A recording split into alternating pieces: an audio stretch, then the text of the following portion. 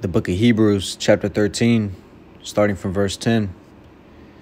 We have an altar, whereof they have no right to eat, which serve the tabernacle. For the bodies of those beasts, whose blood is brought into the sanctuary by the high priest for sin, are burned without the camp. Wherefore Yahushua also, that he might sanctify the people with his own blood, suffered without the gate. Let us go forth, therefore, unto him without the camp, bearing his reproach. For here we have no continuing city, but we seek one to come. I want to start off by giving all praise, all honor, and all glory unto Yahweh, Bahashem, Yahushai, Bahashem, Akakudash. I want to give double honors unto the apostles and the elders of Great Millstone who taught us his truth and who do rule well. And I also want to say peace, blessings, and salutations unto the sincere brothers pushing his truth throughout the four corners of the earth that are giving all diligence to ensure their calling of election.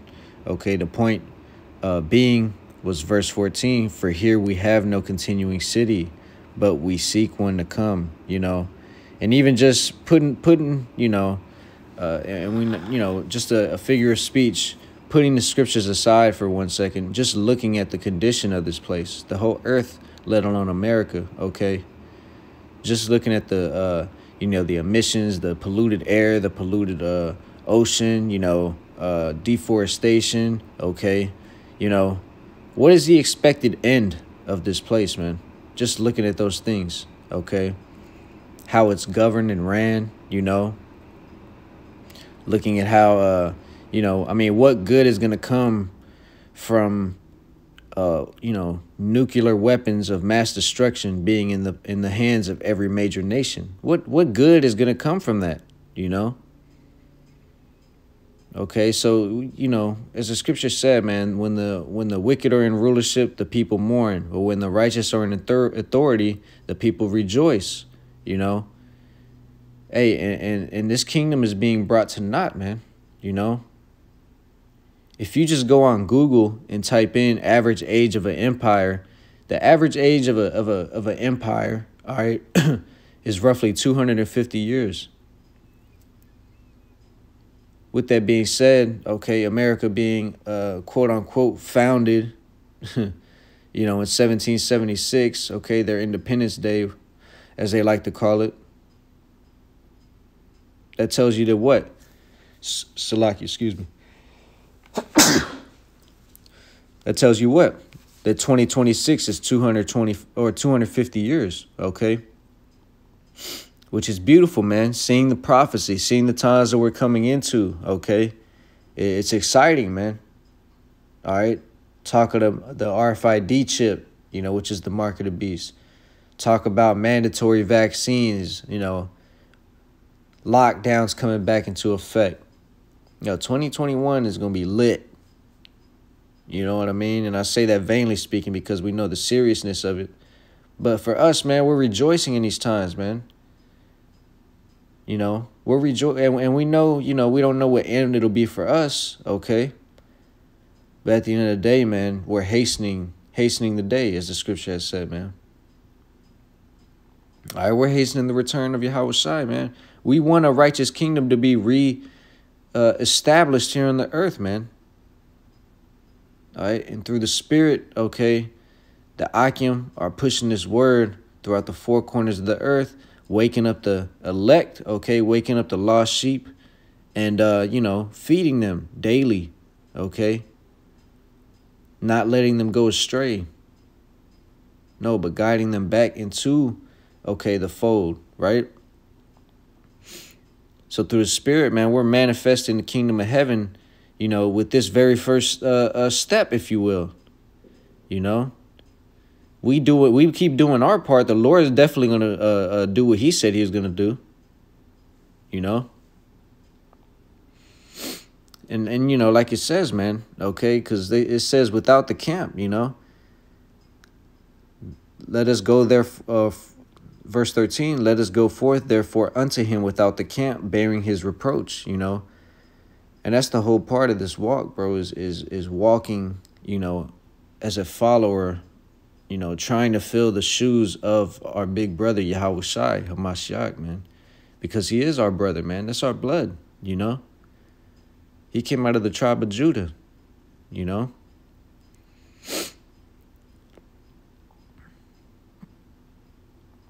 So with that being said, man, you know, here we have no continuing city. It's evident, man. So, hey, like the scripture has said, what? Let's grab that. Book of Matthew, chapter 6. Okay, I think there's one down here. No, that's not what I want. Verse 8 or 19. It says, "Lay not up for yourself treasures upon earth, where moth and rust doth corrupt, and where thieves break through and steal." Right? These tangible things, these temporary things, right?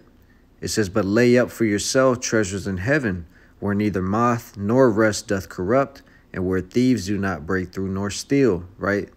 The incorruptible. For where your treasure is, there will your heart be also. Okay? So all the things to come, you know, it overpowers in comparison, you know, the things that we may have to endure and face on this side. Okay? This temporary sacrifice, you know, this reasonable service, right? This reasonable sacrifice. But the things that are going to come, like what? Okay, being fully immersed in the new covenant, because a lot of people don't understand, okay, that right now it's pretty much like we have 1 foot in the old covenant and 1 foot in the new covenant. All right, because okay, just for edification purposes, if the old covenant was still a thing, which was established on what? The law.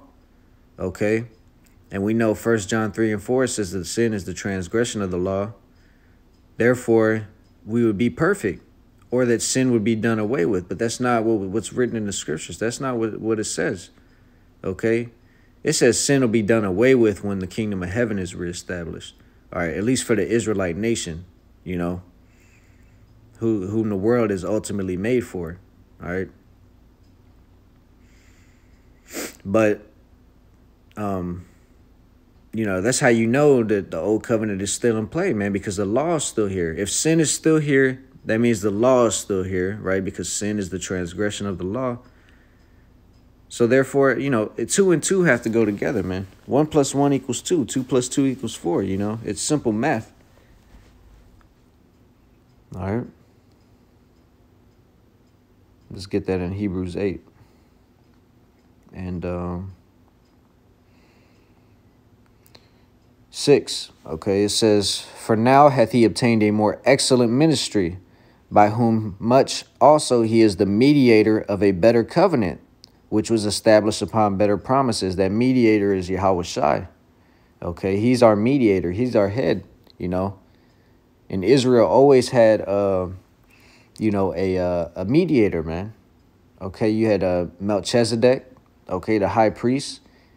Okay, you had Moses. Okay, you had, you know, a head, man.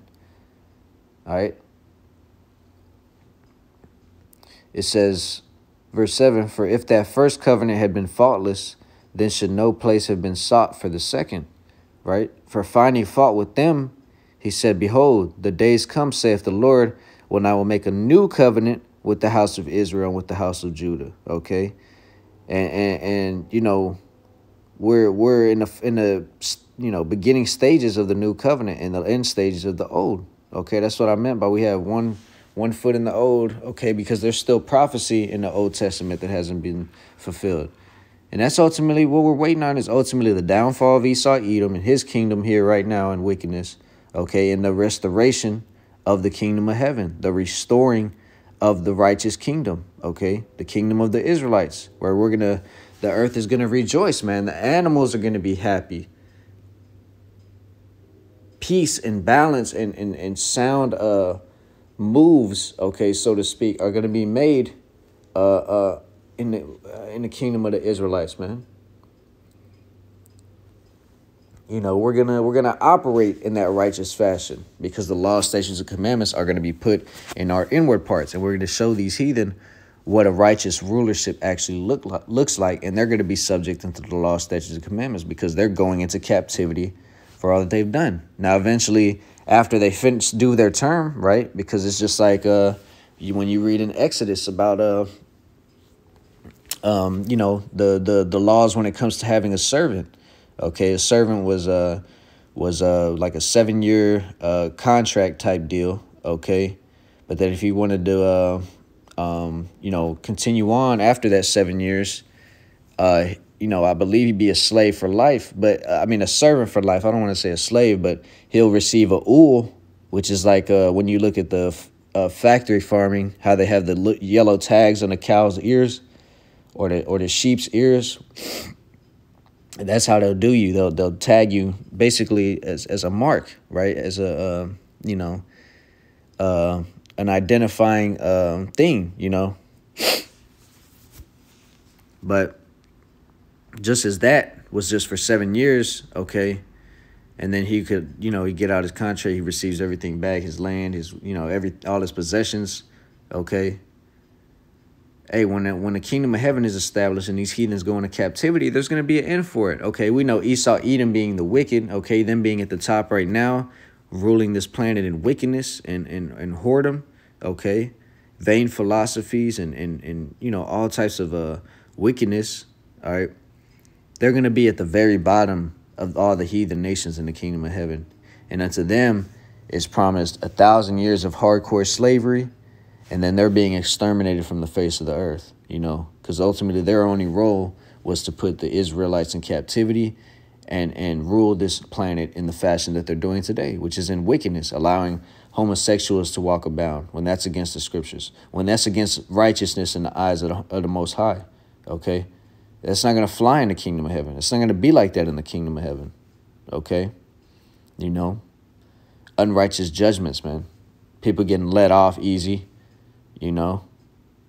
No, in the kingdom of heaven, if you catch somebody, you know, touching a little girl or something, a heathen touching a little girl, because like I said, the Israelites are going to be made perfect, okay?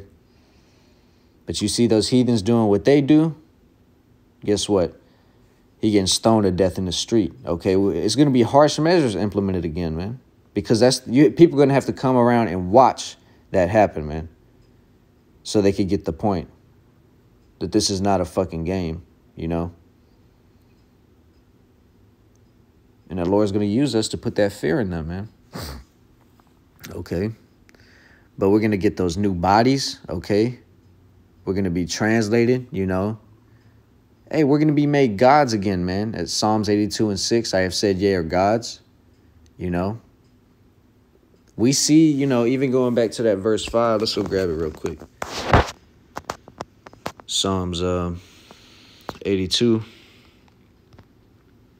in verse 5. Okay, it says, they know not, neither will they understand. Yeah, I mean, it's not hard to get, bro. You know, it's what the scripture says, and just looking at how this kingdom is operated, who in the right state of their, you know, who in their right state of mind will want it to continue on, man. We know that the earth is going to abide forever.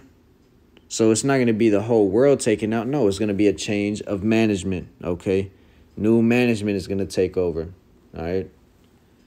So it says, they know not, neither will they understand. They walk on in darkness. All the foundations of the earth are out of course, you know, and these people are oblivious, you know?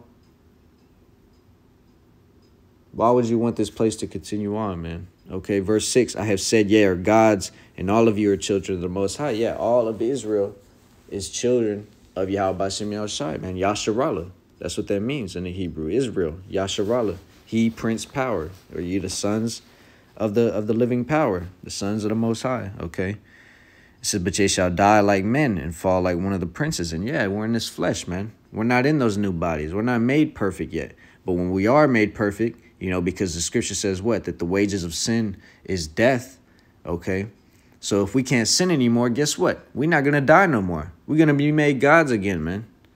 Okay, which we're going to be like many powers. That's all that means. We're going to be powers under the Heavenly Father and Yahweh Shai. Just like the angels are powers under his control. Just like Yahweh Shai is the head power under the Heavenly Father Yahweh's control. You know, the Heavenly Father deals with order. He said, let everything be done decently and in order, man. You know, because where you don't have order, you have what? Chaos. And the Most High don't operate like that. Neither is he the author of confusion, you know. It says, arise, O God, judge the earth, for thou shalt inherit all nations. And that's right, bro, you know. But going back to Hebrews 8, let's finish that out. Okay, verse 7. Okay, verse 8, it says, for finding fault with them, he saith, behold, the days come, saith the Lord, when I will make a new covenant with the house of Israel and with the house of Judah. Not all nations, okay? With Israel and Judah. That's all it says, man. Stop trying to put other shit in here, man, just because you read some other scriptures that don't align with what he said right here, man. Okay, not according to the covenant that I made with their fathers in the day when I took them by the hand to lead them out of the land of Egypt, because they continued not in my covenant, and I regarded them not, saith the Lord. And also you can find this, all right, because this is being read out of Jeremiah 31 and 31. Go to Jeremiah 31 and 31, and it says the exact same thing pretty much. It says, because they continue not in my covenant, and I regarded them not, saith the Lord. For this is my covenant that I will make with the house of Israel after those days, saith the Lord. I will put my laws into their mind and write them in their hearts, and I will be to them a God, and they shall be to me a people. All right. So the new covenant, okay, is en route, which is the kingdom of heaven being restored. Okay, that great restoration. Okay, and you know, these heathen are talking about, these wicked elites in the media talking about the great reset. Okay, because they want their new world order to be implemented so they can take out the Israelites, bring them back down. Okay, but that's not going to happen. All right, you allowed us too much of a window of opportunity to do what we needed to do. And now the Heavenly Father's like, okay, that's it, you know. That's it. And your queendom is swirling down the drain right now, man. Hey, as the scripture has said, Esau is the end of the world, and Jacob is the beginning of it that followeth, you know.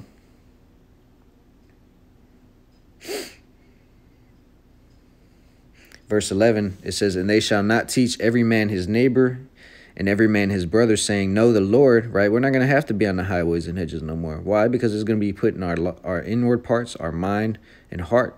Okay, it says, for all shall know me from the least to the greatest. All Israel is going to know the Most High. All the heathen too. But for us, we're going to be made perfect. All right, we're going to be made back into, you know, those, you know, those, in those new bodies, man. All right. It says, for I will be merciful to their unrighteousness, and their sins and their iniquities will I remember no more. And that, he saith, a new covenant, he hath made the first old. Now that which decayeth and waxeth old is ready to vanish away. You know, it's ready to vanish away. Okay. That old covenant, you know, so to speak, is ready. All right. And all the works of the earth up until that point, you know, because scripture talks about it's going to be like a dream, man. When we get in the kingdom of heaven, all this shit that we had to go through, these different lifespans, these you know, many things with trials and tribulations we face on this side in this flesh, it's going to be like a dream, man. You know, it's going to be like a bad dream. Okay. Now, backing up what I said about slavery in the kingdom of heaven, okay? This is Isaiah chapter 1, verse 14. It says, for the Lord will have mercy on Jacob, okay, Jacob being the nation of Israel, and will yet choose Israel and set them in their own land, and the strangers shall be joined with them, and they shall cleave to the house of Jacob. And those strangers are the Israelite foreigners, okay? Because you got Israelites scattered into all four corners of the earth. They're going to come looking like different nations. All right. Might look Japanese. Might look completely like an Edomite. Might look completely like an Ishmaelite. Okay. But through the seed line of their father, it goes all the way back to, you know, Abraham, Isaac, Jacob, Israel. Okay. It says, and the people shall take them and bring them to their place. Right. It's going to be that we're going to be reunited, basically. It says, in the house of Israel shall possess them in the land of the Lord for servants and handmaids, okay? And they shall take them captives whose captives they were, and they shall rule over their oppressors, okay? So we're going to take these other heathen nations and bring them back down, especially you Edomites, you so-called white people. That's what the scripture says, man. That's what's going to happen, all right? Isaiah 55:11, man. Okay, the word that goes forth out of the Lord's mouth shall surely come to pass. You know, it's not going to return unto him void. It's not an empty promise. No, it's going to accomplish that which he pleases. Okay.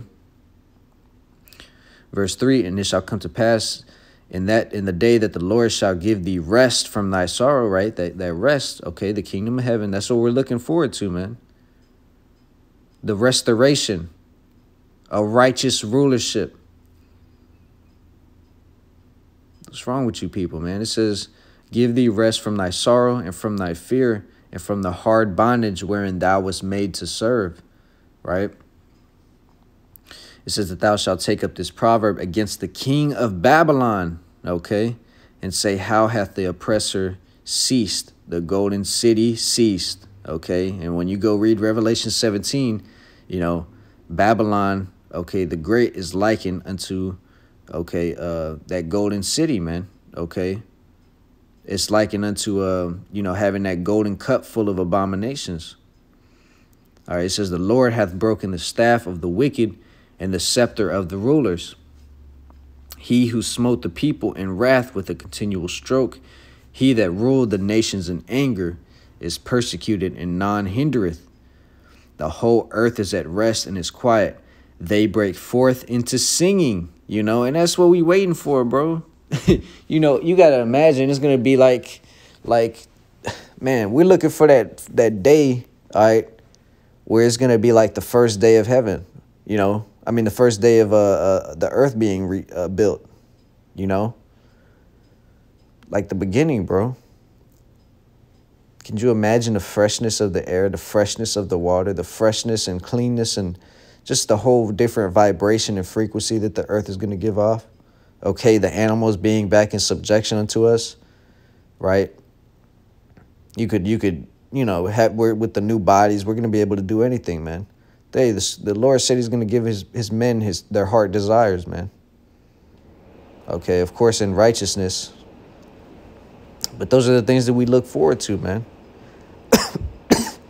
Not continuing to work a fucking 9 to 5, a 9 to 9, you know, a midnight to 10 in the morning job for the rest of our lives. 5 days a week, 6 days a week. Some Saturdays, every other Saturday, you know, we're not looking forward to that, man. So fuck it, you know what I mean? Whatever we have to go through on this side, man, you know, hey, ultimately scripture says that death, they be dead are better than they which still, you know, are here, man. Because in the times that we're coming to, man, you gonna wish you was dead. But the Lord gonna have it in his power, okay, to not allow that to happen. You know, a lot of people are gonna take their lives, don't get me wrong, but for the ones that he wants to make, you know,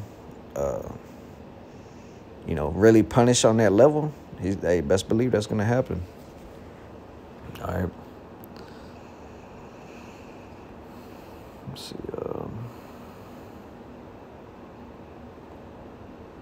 2 Corinthians. Oops. All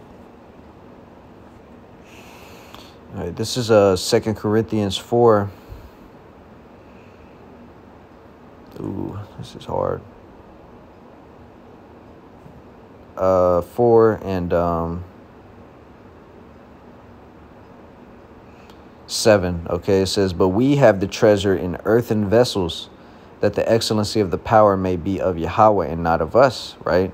That's why we always give all praise, honor, and glory unto him, in the name of his only begotten Son, our Lord and Savior, Yahweh Shai. Okay? Because this is all of him, man. This is all of him. You know, this is all from him. Okay? These are all gifts.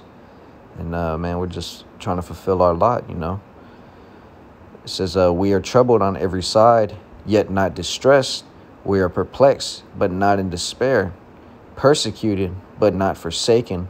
Cast down, but not destroyed, right? It says, always bearing about in the body the dying of the Lord, Yahushua Mashiach, that the life also of Yahushua might be made manifest in our body. And that's right, bro. We're supposed to be, followers of Yahushua.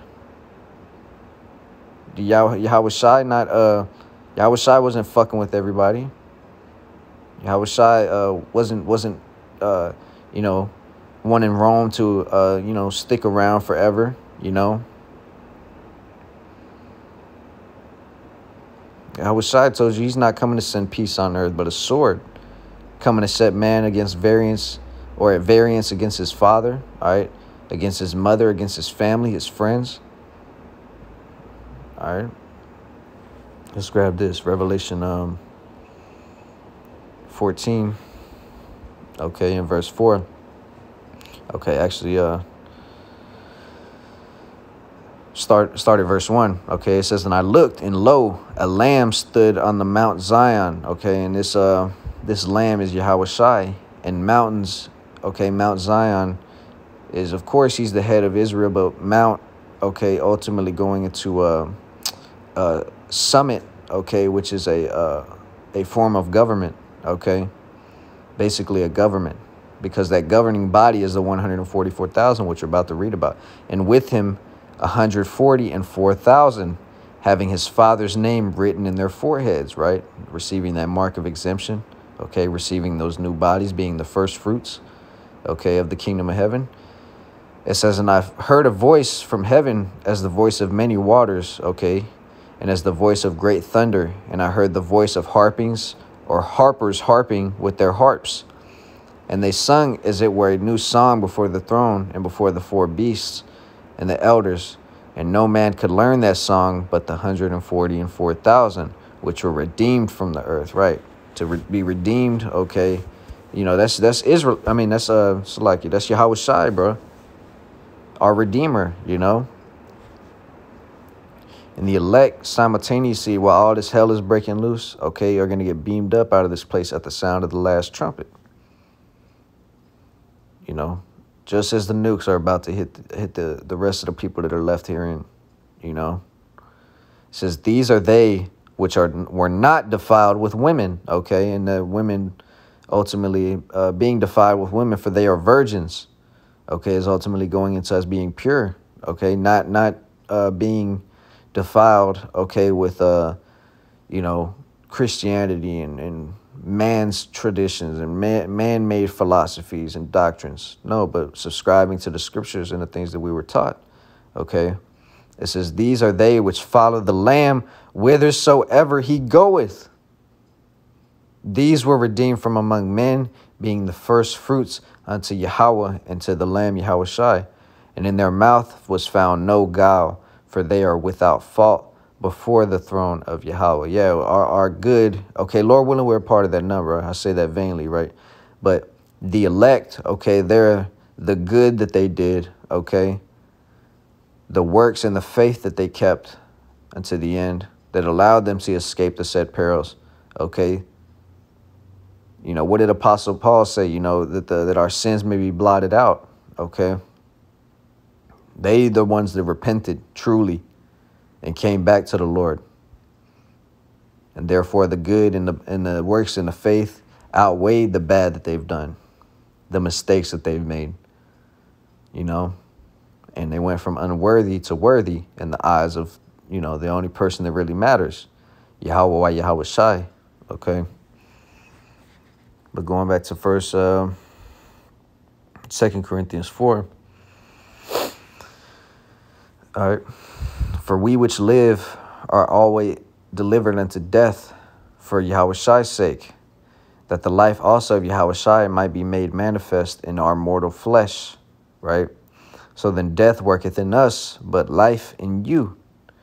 We, having the same spirit of faith, according as it is written, I believed, and therefore have I spoken. We also believe, and therefore speak, knowing that he that which raised up the Lord Yahushua shall raise up us also by Yahushai, and shall present us with you. For all things are for your sakes, that the abundant grace might through the thanksgiving of many redound to the glory of Yahweh. For which cause we faint not. Okay, so, you know, we're sick of this place, vexed. Some days more than others, some days heavily vexed in this place. Okay, you might be on a couple days streak, so to speak. Okay, but this, you know, we know this place sucks, but it's just part of the process, man. You know, we just got to keep on keeping on, man. Keep on hastening the day, keep on doing what we're supposed to be doing. Okay, so like it says, for which cause we faint not. But though our outward man perish, yet the inward man is renewed day by day. And that's what we're doing day by day, man. We're storing up our treasures where they belong in the kingdom of heaven, man, where neither moth nor rust doth corrupt. Okay. It says, okay, for our light affliction, which that's all that this is. Like I said, it's going to be like we woke up from a dream when the kingdom of heaven is reestablished. It's going to be like we woke up from a bad dream, you know, a light affliction, which is but for a moment, okay, for a temporary moment, okay. It says, worketh for us a far more exceeding and eternal weight of glory. And it says eternal, man. That's how you know we're going to be gods, man. We're going to be put back on top, man, and we're going to rule the earth in righteousness. Okay, it says, while we look not at the things which are seen, but at the things which are not seen. For the things which are seen are temporal, okay, temporary, tangible. They don't last forever. But the things which are not seen are eternal. Okay. So, you know, with all that's going on in the world, with all the unrighteous decrees being allowed and pushed forward, okay, you know, you see things on a daily basis that just rub you wrong, just rub your spirit wrong, okay? Keep doing what you're supposed to be doing, Akim, you know? Keep pushing. I know we fall, okay? I know we fall short, man. We make mistakes, okay? But keep on, man. Get back up when you fall, all right? Scripture says the just man falleth 7 times. Keep fighting the good fight, man. Because look, bro, we are almost out this motherfucker, man. And we're looking forward to that restoration, man. The restoring of our kingdom wherein dwelleth righteousness. Okay. So Lord willing, this was uplifting and edifying, okay, and exhorting. I want to end it off by giving all praise, all honor, and all glory unto Yahweh, by Hashem Yahushai, by Hashem HaKakwadash. I want to give double honors unto the apostles and the elders of Great Millstone, who taught us his truth and who do rule well. And I also want to say peace, blessings, and salutations unto the sincere Akim pushing this word throughout the 4 corners of the earth that are given all diligence to ensure their calling of election. Until next time, I say shalom.